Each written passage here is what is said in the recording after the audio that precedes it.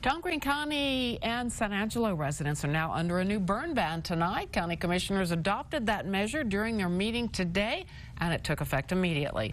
The burn ban that prohibits outdoor burning in Tom Green County does not have any effect on fireworks sales. Commissioners look at several factors when deciding to implement a burn ban. When we look at the burn ban, we have a few checks that we go through. One of them is called the KBDI index.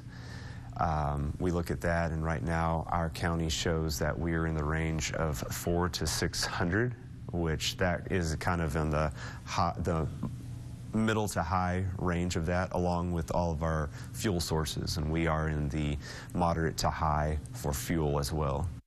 The burn ban that prohibits outdoor burning does not have any effect on fireworks. 4th of July fireworks sales will still be allowed.